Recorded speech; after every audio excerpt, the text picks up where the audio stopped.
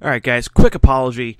The video-audio quality on this episode is gonna be a little bit less than subpar for you guys.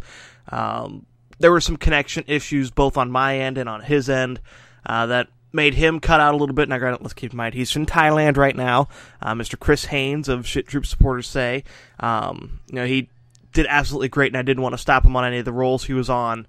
So there will be some garbled areas. I tried to cut it down as much as possible, but again, to preserve a lot of the content and the tail ends of things that I was able to catch through the stream. I just didn't want to lose all of that, and didn't want to just toss this out the window because the overall quality ended up being a lot less than what I'm used to. So I hope you guys do enjoy. This man has a lot of very important things to say, and especially on the anti-war front of things. So keep this in mind. Show this guy some support. Go to facebook.com and do a search for Shit Troop Supporters Stay and check it out. So without any further ado, here's your episode with Chris Haynes.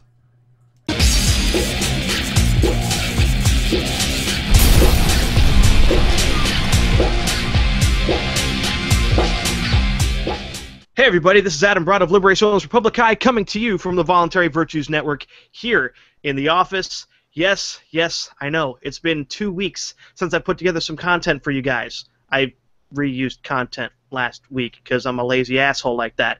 But apparently you guys loved it. Rob had a good time making it with you guys back in the day. So, make sure to check out all the previous episodes and don't just watch my show. I know none of you just watch my show. Half of you don't even watch the show. That's not the point. Go and check out some of the other channels the other shows that are just great on this network. Randall's show, Robert Kruger's show, Michael Shanklin whenever he deigns to pop on from time to time now. He's not busy with his White Cloud security shenanigans. So today, we have a very, very important event, a very important gentleman. I don't know how familiar you guys are on the Facebook spheres of the page Shit Troop Supporters Say. It is one of the most entertaining pages that you'll ever see. I mean, it's right up there with just status things and all the other fun meme-generating channels and pages out there. This guy is a powerhouse. This whole page is a powerhouse. We are talking with Chris Haynes of Shit Troop Supporters Say. He is the head admin of a whole ragtag clan of anti-military, war-hating motherfuckers who are just so badass that, there's not enough balls in the universe to show how many balls these guys have. I mean, it's just incredible what these guys are able to put out. So, Chris, welcome to the show, and why don't you tell us a little bit about yourself? Sure. Well, I'm originally from Canada, so I'm not American.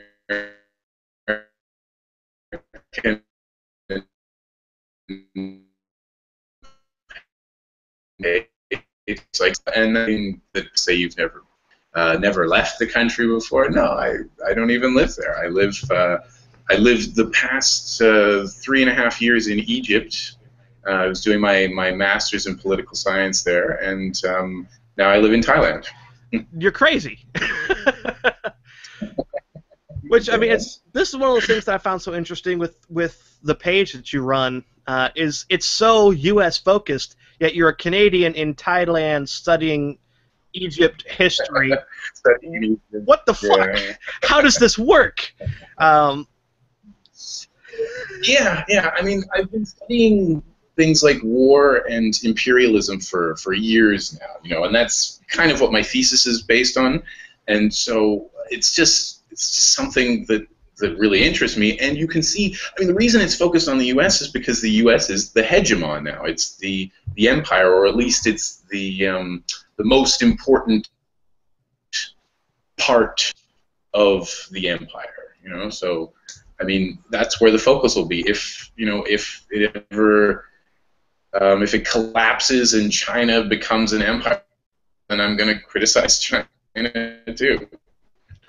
Right, it's one of those wonderfully, you can go ahead and criticize anything that happens to have a gun attached to it if it's an asshole. So it's never necessarily a bad thing. Why don't we dig a little bit into your background a little bit? What brought you to this anti-war, anti-troop, anti-imperialist mindset? Did you have neocon upbringing like I had? Did you have some kind of transformation with Ron Paul? Are you an anarchist right now? where do you fall in the whole spectrum of asshole to good guy? Okay, yeah, it's been kind of a long journey because I mean, my parents, they're not neocons at all. They're not particularly politically minded, and certainly I wasn't at all until I went to university when I was like, let's say when I was about 19, and I started studying political science 1 or 2 years after that, and that's the first time I ever even had an opinion on anything. And when you study, pretty much everybody who studies political science, you're studying mainstream political science, so you're a statist. Like there's no anarchist option. You know what I mean? They don't say like these are various perspectives on the state. They say like, they say things like, of course we know democracy is the best system. Let's look at like ways you can improve it and stuff like that. And that was basically what we did for 5 years, or for 4 years. So after that, after I graduated, I was still interested in the subject. So I spent a few years like reading stuff. Like I really don't remember when I first read Reason. When I went to Reason.com for the first time, but it must have been pretty soon after I graduated because I started kind of going in that kind of minarchist direction, not fully understanding why, the benefits of freedom and that kind of thing, but kind of slowly going in that direction, starting to see the state for what it was. And it was funny. It was really somebody wrote. I was on this Facebook page for libertarians, for people who call themselves libertarian, and somebody wrote there, you guys should really check out Anarcho-Capitalism. That's kind of like if you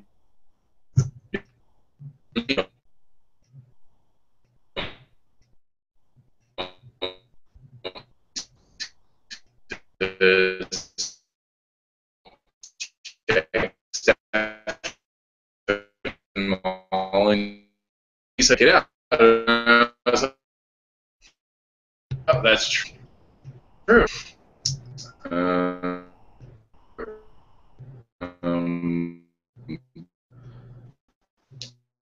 Yeah. Oh, there we go. Well, All right. I don't think I so am anymore. I don't know. Say I'm more. I myself like anarchist, which of course is kind of almost like an oxymoron, but I think I am because I kind of like all the schools that really believe in freedom, and of course sometimes like ANCAPs will say, yeah, but what about this? And then the other like left libertarians and stuff, they'll say, yeah, but what about this? And so so I'm kind of in the middle, and like a lot of people on either side hate me for it, but like that's too bad for them. Right, but and it's been a long time to reach this stage, Right, and that's one of the interesting things I found, at least in my situation. I've come in just in the last 2.5 years from full-blown constitutionalist, we need the state, rah, rah, let's kill some brown people, all the way to, fuck the state, we don't need government for a goddamn thing, and these troop-worshipping, bootlicking, costume-wearing fuckers are just the worst of the worst. Part of the problem, yeah. Right, and this is where I've found things so interesting with you and your page, is your focus on these costume-wearing bastards. Why is it that you chose to go this route as opposed to, say, an economics route, which I started with, or going a social justice route, or gaming, or any number of these other things that libertarians or anarchists tend to latch onto? But you went for the biggest, baddest, hardest thing to fight with. I guess so. I mean, the thing is, I actually started a page that I haven't even told you. You might know about the page, The Rule of Freedom. And I started that page, I don't know, 3 or 4 years ago. And I wrote a book by the same name, The Rule of Freedom. And so I've been doing that for a while. But that's kind of a very broad kind of thing about freedom, from an anarchist perspective, but it's a very broad thing. What I wanted to do, actually, okay, so maybe I could tell you a story. I have some idea of how the trajectory of this page. There were a few people that weren't necessarily libertarians or anarchists, but just people who were trolling the Facebook pages like support the troops, support our troops, support American troops, and there's so many of these pages. You know, I mean, we share stuff from that all the time. And they were trolling them, saying stuff like, yeah, you know, why would you support these guys when they're not defending your freedom? They're not, you know, this is just something you guys say. You're just mouthing these slogans. And I looked at them and I was like, these are really good arguments. And yet these troop supporters, these support my troops people, they keep coming out with the same things all over and over again. You know, they keep just generating the same lines, and they're not listening to these people who have real arguments. And I realized that we could make a whole page around this, like exposing the nonsense that these people are talking about, and like if you can do that like properly in the right way, and I don't know if I'm doing it in the right way, but if you can do it in the right way, then you can bring down this house of cards, you know. Right, and this kind of brings up another question I had is, how did the growth exactly happen? I mean, was it a flash pan? You know, you got picked up by one or two big guys, you know, in the movement who ended up just trajectoring you into just the outer space limits of just epicness, which has become the following you guys have now? Or has it been taking years and months to build it up slowly and slowly and slowly while dealing with all the silly shenanigans in between? We started it in spring of this year, I think it was. Yeah. Wow. It hasn't been too long. Yeah. So it's partly some of the really cool pages, you know, like The Art of Not Being Governed and stuff like that. Like they, you know, definitely they've helped a lot. But it's also, there's other things, you know. I think it's got as much to do with the people on the page who are just sharing like the memes and what's the word, the statuses and stuff that they agree with. Seems to be. Right. It's gradual. They tend to be building slowly. Right, and it's, you know, I just see the likes just jump up and jump up every single week, every single day even sometimes. You know, you're getting 10, 20, 30 extra people who are jumping on the bandwagon.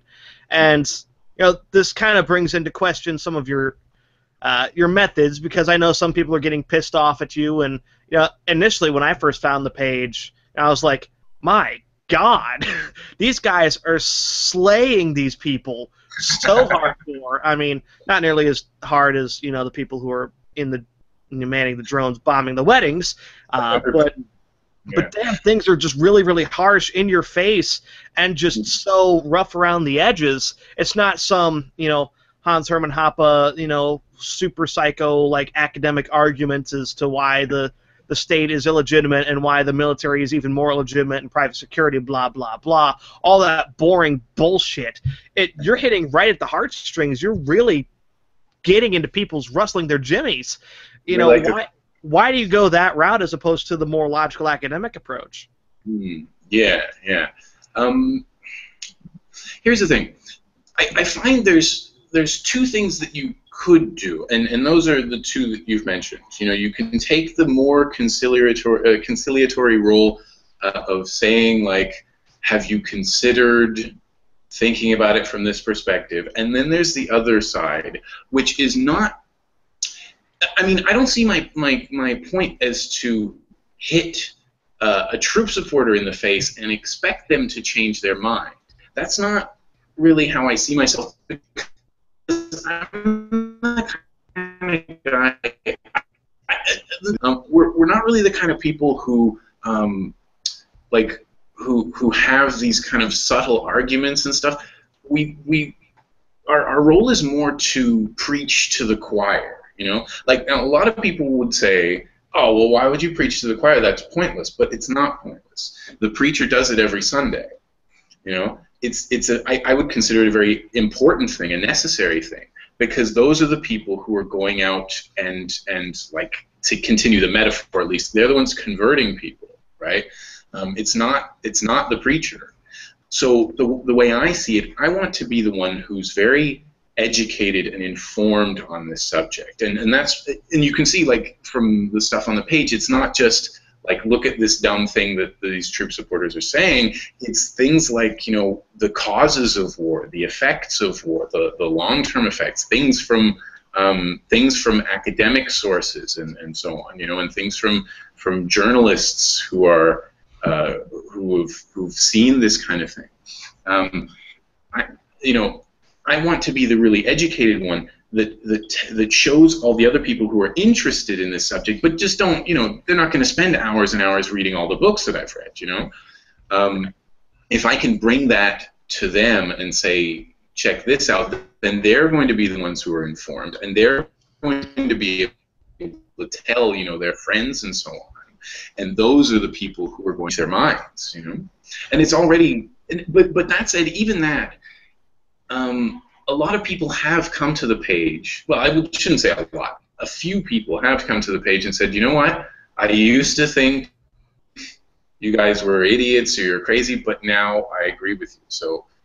So this approach does seem to, you know, it seems to work a little, at least. Right, and you know, I think it's interesting you're using it to preach to the choir as opposed to, you know, outreach, because obviously shit troop supporters say is something that'll just rile up anybody who's not of our camp.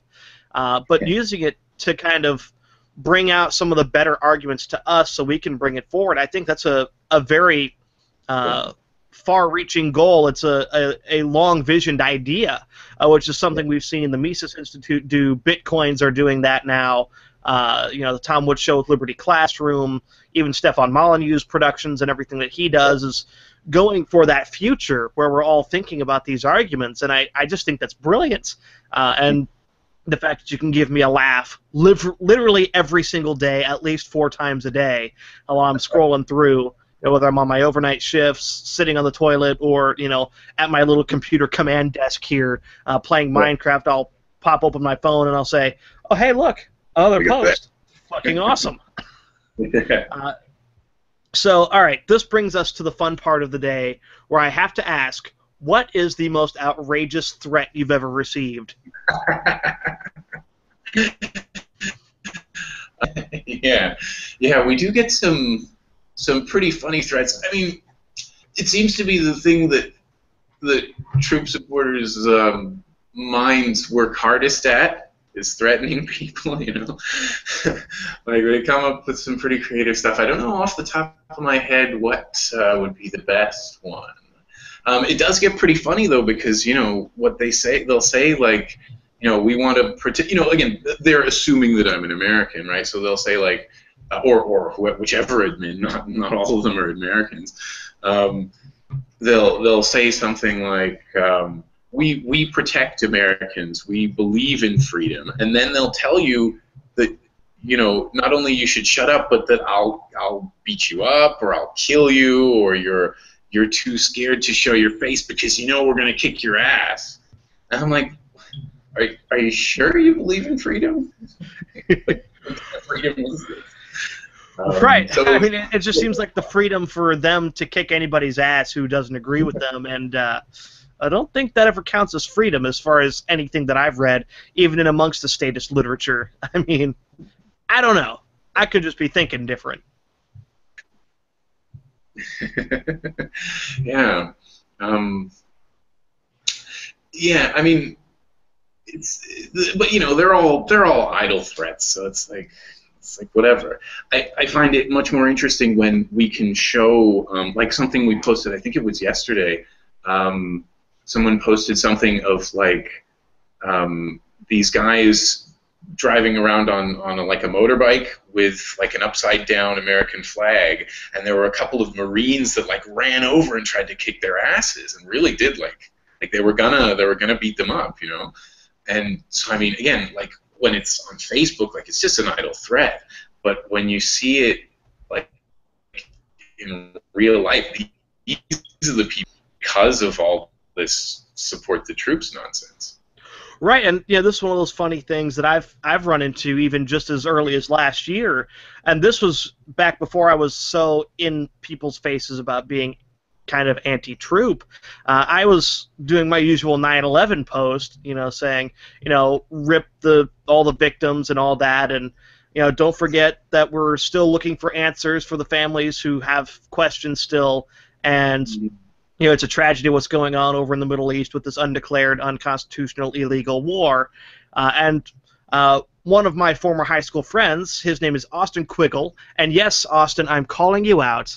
I know you have seen my Facebook posts. I know you still watch them occasionally. I've deleted a lot of your posts on them because you're a motherfucking asshole who is nothing but a welfare fucking whore.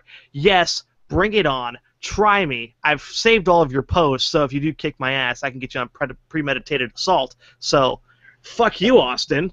Yeah, I'm calling you out. This guy, he was like, oh, I'm going to come and beat your motherfucking fat ass, and, you're not supporting me, and I've seen people die, and I'm like, well, you've seen people die because you're in a profession that's around death. Not my fault. Your stupid fucking decision. You're the one that decided to go overseas. Maybe he didn't make the...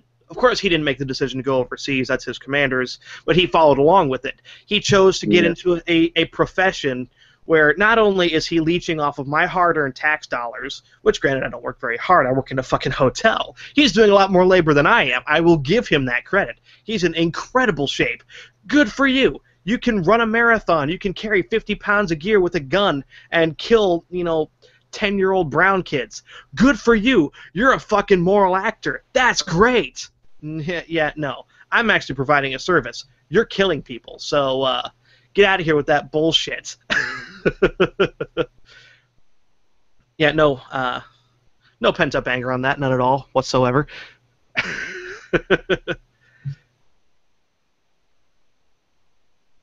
So, anyways, enough of that. That's not in itself, like, that doesn't mean anything in itself. Like, they died for a lie, and so, and we're trying so hard to expose those lies, to show that, like, you're not doing it for your country unless your country means, like, a few really rich people who control the state. Right, and that's what people don't tend to understand. They think that the government is us and that we're the government, which I'm assuming you've read a little bit of Rothbard or at least portions of Anatomy of the State, and he said, the state, we are not the state. The government is not us. And even if 70% consented to killing off the other 30%, that's not moral. That is not the epitome of good action just because it was voted to be so, just because a supermajority said so. So, I mean, I guess the next question for you is, why do you think there's all this mindless nationalism? Why do you think all this bootlicking occurs? Is it because it's so, driven into our skulls in church and in school? Does it have to do with the history books? Does it have to do with, the fancy clothing that these people get to wear? Or is it something a little bit more fundamental and tribal? I mean, I don't know. What do you think? Sorry, I missed that. You're going to have to repeat it. Yeah, so the overall question is, why is the nationalism and the bootlicking so predominant? Where does it originate? Is it because of schools and churches, or is it because of the fancy outfits or the parades that happen every day for these people? Why is it so big? Yeah, it's a complex issue, and again, this is something we really try to break down to people. Because it's not just from one place, like, it would be easy for us to say something like, well, it's the government that's doing it all, but it's not really, that's just kind of one angle of it. Let me quote you something from Andrew Bacevich.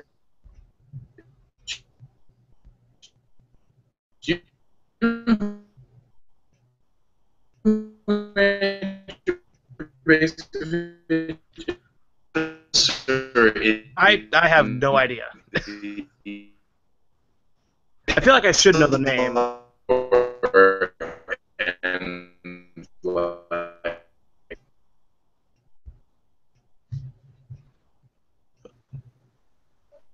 Hello? Yeah, he looks at most of your questions there. Or let's say that would mostly answer your question, called The New American Militarism. I'm going to read from page 1 here. Today, as never before in their history, Americans are enthralled with military power. The global military supremacy that the United States presently enjoys and is bent on perpetuating has become central to our national identity. More than America's matchless material abundance, or even the effusions of its pop culture, the nation's arsenal of high-tech weapon arsenal have come to signify who we are and what. Now, he talks a lot in this book about how it's become that way. He starts from he kind of starts from the end of the Vietnam War, because that's what he knows most about, because he was in Vietnam again. But he kind of looks at like how roughly from the beginning of Reagan's time, or even just a bit before that, you had this kind of resurgence after the kind of the shame of the end of Vietnam. There was this kind of resurgence of militarism, and it came from a few from what we at least now call the neoconservatives. I think they were neoconservatives back then, or at least they were early neoconservatives, let's say. But it also came from things like the kind of the evangelical Christians of the United States, which is like something like 100 million people, So there's a big thing from there as well, and of course the government has just been kind of pushing it along because they like that, and the whole military-industrial complex, and I mean, which in itself is, even that is almost not accurate, because it's so much more than just the military-industrial complex, because like Hollywood is in it, academia is part of it, like it's all these things, they form this whole complex around why the United States is the so-called indispensable nation, why it has this duty to spread, democracy and so-called free markets. Of course, they're not free markets, but that's what they're called. The like neoliberalism, basically, right? Why it has a duty to do that, why it's been right. A lot of it's got to do with like kind of whitewashing the history of U.S. foreign policy, or of the United States as a whole. And nowadays, of course, it's become almost a bottom-up thing. It's not just coming from the top down, from academics or the state or anything. It's so much about the people on the bottom, and that's why there's all these Facebook pages, all these support the troops Facebook pages, and so on, because they've taken it into their own hands. Normal people, they say, well, yeah, we should support the troops, and because they're fighting for our freedom. It's almost as if it was self-evident that they're doing that. And like that they're keeping us safe. That these wars, and the wars in Afghanistan and Iraq and Libya and stuff. Of course, that's in our interest, and then you've got that side, and you've also so the people who say that the wars are okay, but you've also got the people who say that we don't particularly like war, but we support the troops. We support, and basically they support them unconditionally, right? So no matter what they do, there's always an excuse for it. There's a reason it had to be that way, and so there's that, and it's everywhere in American culture. It's like games and so on. I remember when I was in Egypt, and I never watch WWE. In fact, I don't really watch any sports either.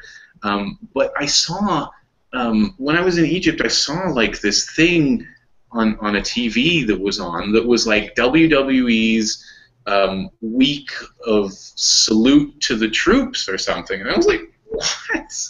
Even these guys are doing it. Everybody's doing it. They're all pandering. It's as if, like a lot of the people will say, like, if you don't, support the troops, that there's something wrong with you. But in a lot of cases, it's almost as if if you don't go out of your way to support the troops, then there's something wrong with you. You know, it's insane. And so, you know, you don't even need it to be promoted from newspapers and stuff anymore because it's coming from the bottom up. Right, and that's, you know, how it got that far so fast. I mean, just in 200 years, and, you know, maybe I'm kind of taking a short view here. Perhaps this militarist idea has been since the beginning of time when, you know, whenever First Army started happening. Maybe it's been so ingrained in us for so long. I don't know. I mean, I know a little bit of history, but not enough to be dangerous. One thing I've just been hung up on this entire time, you mentioned how people call America the indispensable nation. And that kind of makes me giggle in that we're the indispensable nation, yet we are the most disposable with our troops, that these men and these women who are out there fighting for our freedom, which is nothing but lies, they're allowed to be just tossed to the side, be statistics, be suicide rate statistics, and just be turned into cannon fodder for the elites. And indispensable? I don't think so. Yeah, that's the thing. Yeah, I think it was I think it was Madeleine Albright, you know, Bill Clinton's Secretary of State, that originally said the indispensable nation. But I mean, I read in an article about Hillary Clinton that she said it in her latest memoir or something like that. And so they're all saying it, you know, and the more people on the bottom are going to start saying it and start thinking it too, you know. And but that's one of those things that I think to a lot of Americans, even when Albright said it, it was self-evident to them, you know. Of course we are, because, for example, communism, we brought down the USSR, you know, which is not really accurate, but that's what people believe, you know. And we were the ones who ended Nazism, and we did this and did that, and so on, you know. And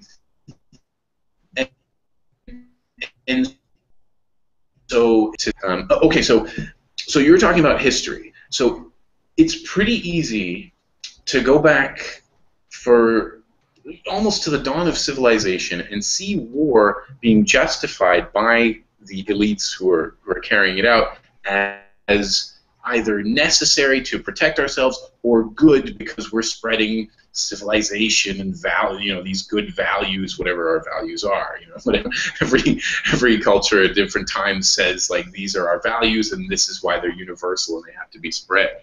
And so, you know, Americans nowadays, or British people too, and some other groups, you know, they kind of just assume that their values are universal, and that they are kind of the first people in history ever to be waging war selflessly. You know, oh, we're not doing it for us. We're doing it, you know, for the security of the world or the freedom of the world. We want to spread these universal values of democracy and you know, liberalism and stuff like that. It's really it's people with very little understanding of history won't realize that. But if you take a long enough view, you can see that history really is repeating itself. It's just that now we have Facebook, so you know the current empire can spread its views through Facebook, and get legitimacy that way. Right, and you know, this is the beauty of the internet and the time we live in now, is we're able to combat that just as hard, and if not more successfully. Yeah. I mean, because the state's been around for so long, they've been suppressing any kind of dissent, you know, and even, you know, prints of anti-war anythings, even back in World War II, was almost a treasonable offense, as far as I can recall from my history books, and obviously all the wonderful yellow slanty-eyed Japs were rounded up and put away in camps because they happen to have slanty eyes and a slight yellow tint to them. And that's just the sick mentality of the state. But we're slowly winning, and we're slowly fighting that back and beating it back. Syria really hasn't happened. we haven't really gotten involved there as much as we thought we would have, and that's what we're finding with future potential occupations. So pages like yours are winning. Antiwar.com is winning this fight. How do we continue to push this? Do we continue with, some hard-hitting, let's focus on emotions type stuff? Do we bring up the more horrors of war? Should we continue to publish, these children with half their guts hanging out? How do we move forward? How do we make more people anti-war?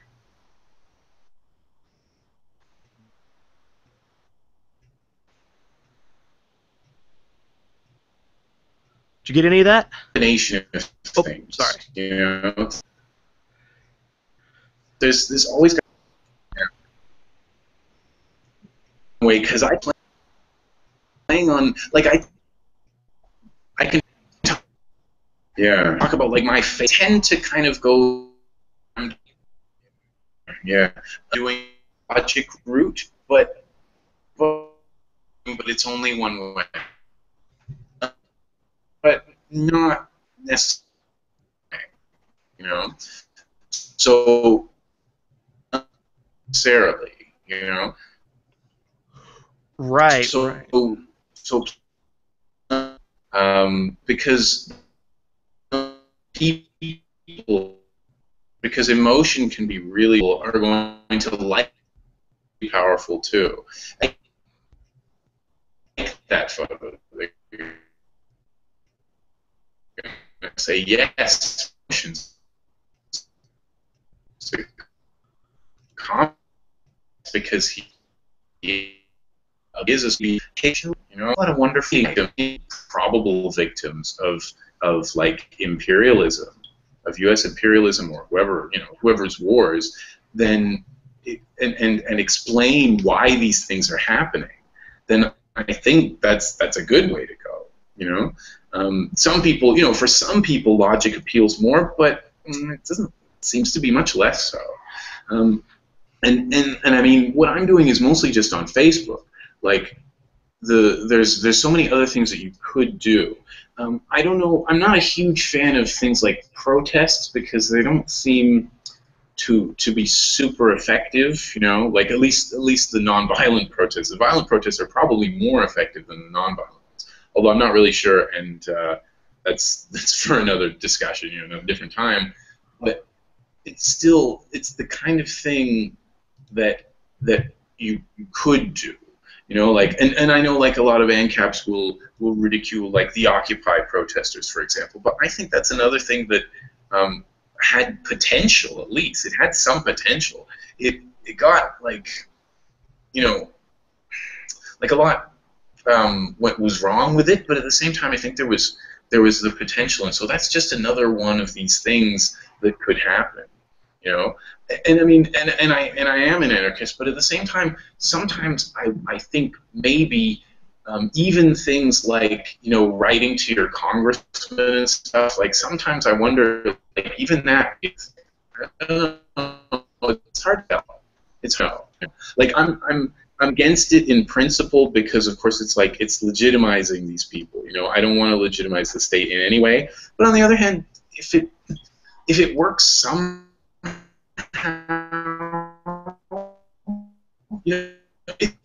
it's like Ron vote. It's possible that he could come into power and like actually change something, change a little. If he just, like, didn't go to war when some other guy would have gone to war, then I mean, that's something. You know what I mean?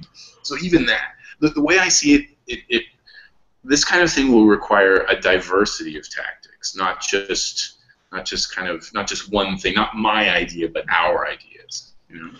Right, and you bring up the whole argument that Murray Rothbard and Tom Woods bring up all the time, is that, yes, voting for candidates, especially if they have a D or an R next to their name, pretty sure it's going to be a lock, stock, and barrel bad fucking idea. But if in your local region you have a vote to slow down taxes, or to eliminate a tax, or to stop a tax, you preserve yourself, or to legalize pot, or to vote against this war measure, or this, that, or the other thing, things that you can actually affect change in. I don't see anything wrong with that. Anything we do for the cause of liberty, as Rothbard would say, do it. It doesn't have to be a sweeping, we press one red fucking button, the state just goes, no, that's not going to happen. They incrementalized and slowly turned on the heat to that pot of boiling water with us, the frogs, inside of it. So all we got to do is find a way to dial that back, flip the goddamn pot over, and hop away free. Yeah. And like I say, it'll require everyone's ideas and everyone's input. Right. Yeah. Well, it looks like we're about winding down, and we're starting to run out of time here. So do you have any other sites that you're a part of? Obviously, you pushed out the Rule of Freedom, I think you said earlier. I just went and liked that page, so I'm going to promote that, put that in the description bar below for you. Obviously, Shit Troop Supporters Stay. Is there anything else out there you want to promote? Any websites? Anything you think is just pivotal? Especially just focusing on the troop issue, but just anything in particular? Nothing of my own, no. But there are lots of these good. There are lots of good Facebook pages similar to ours. So if you just go, to Shit Troop Supporters Stay and you look at the pages that it likes, there's lots of other good pages there. So look for all of them. They all make good points. Yeah, very good. We will definitely throw a like over to those, and we'll put all those in the description bar below, or as many of them as are applicable and the description bar allows us to. So this will be Adam Brott with Chris Haynes of Shit Troop Supporters Today, signing off saying peace and love and liberty, and if you're wearing a suit that happens to have camo on it, if you have a badge on you, you're not any different than anybody else, but you're kind of more of an asshole, especially if you use that gun to say, if you don't like it, then you can go to Somalia. Yeah. Easy, guys. We'll see you next week. Thanks, Adam.